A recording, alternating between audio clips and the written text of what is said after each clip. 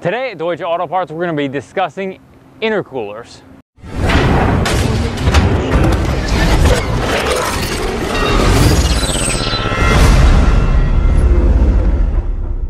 Okay, so before we get into intercoolers and how they work and the different kinds, let's talk briefly about the turbo system and how it functions, just so we know how an intercooler plays its part in that system. So turbocharger is basically a compressor. It compresses air to create more air to force into the engine for the combustion process. Now what happens is air flows in through the intake into the turbo, out the turbo once it's been compressed, through the intercooler, and then into the engine. Now the reason why the intercooler is required is because the compression process of that air coming out of the turbo creates more heat. Colder air is more dense and also has more oxygen. Hot air also tends to have potential issues with ignition inside of the engine. Therefore, we need to cool it down, which is the main function of an intercooler in a turbo system. So when we talk about different intercooler types, we have our factory intercooler types, and then we have aftermarket ones or performance intercoolers.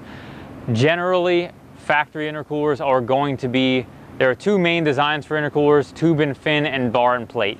Generally, most factory intercoolers are going to be tube and fin design because they are lighter, they are cheaper to manufacture, and they still function pretty much fairly efficiently, at least for what you need to do for a standard factory vehicle. Now when you get into bar and plate designs, that's going to be something that you see mostly with performance intercoolers because they flow better, they're more efficient, and everything else. So here we have our Golf front mount intercooler on a Mark 7. This is for a Golf R. If we take a look, here is our tube and fin design.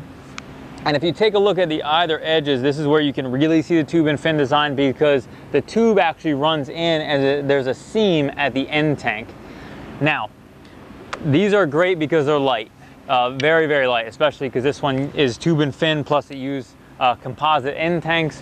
This is probably going to be about a third of the weight of a performance version of this intercooler because the core is going to be thicker. This is the intercooler core. It's going to be thicker to create more efficiency for that, because when you can't go wider, which is what you need to do to create more cooling, you have to go thicker to create more options for the air to pass through and cool down the charge air that's coming through the intercooler itself. It will come out in one side and out the other and then go into the engine.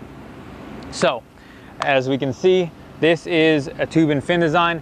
If you were to have a design that's bar and plate, they are solid all the way through. If you take a look at this picture, it shows the comparison between the two.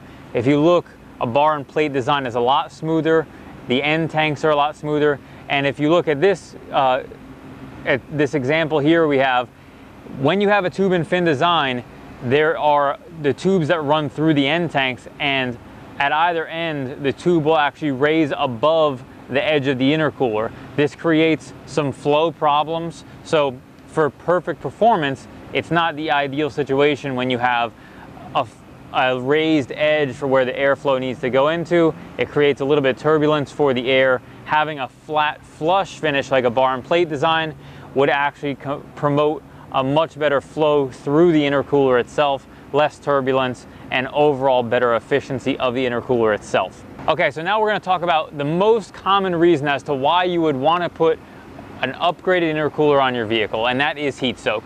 So basically what heat soak is essentially, as a vehicle is running, taking pulls on a track, or just driving around town, the ambient air temperature of the engine and everything flowing is going to create what's called heat soak.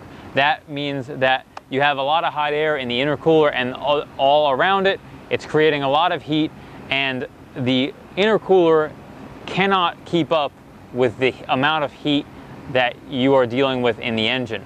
Now, upgrading that doesn't necessarily gain you power when you upgrade to a larger intercooler. What it does do is it prevents you from losing power in the event of a heat soak issue.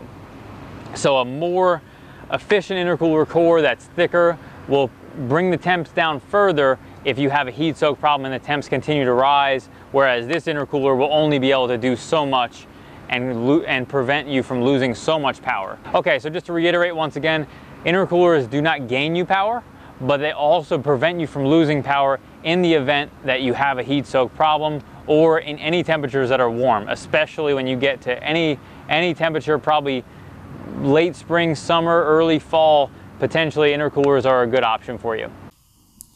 Thanks for watching. If you like this video, be sure to subscribe to check out more like it. For more information about the products featured in this video, check out our website at shopdap.com.